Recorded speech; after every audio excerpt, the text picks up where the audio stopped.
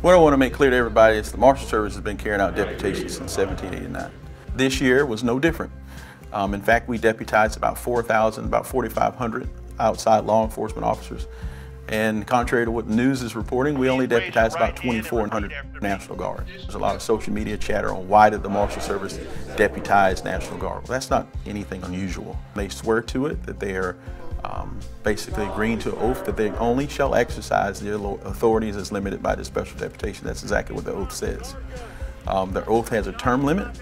Some expire on a certain day, some expire several days out. That's determined by the sponsoring agency. Will forever go down in history as actually being a part and actually ensuring that the transition of power occurred peacefully. I wish I had coins and patches for every last one of the personnel that we deputized because they carried out a very important mission and they assisted all of us to make sure the constitutional process was carried out peacefully. The Marshal Service has been carrying out this important task for the last 231 years, and we're going to continue for the foreseeable future. So help me God. Congratulations. Thank you. Be safe.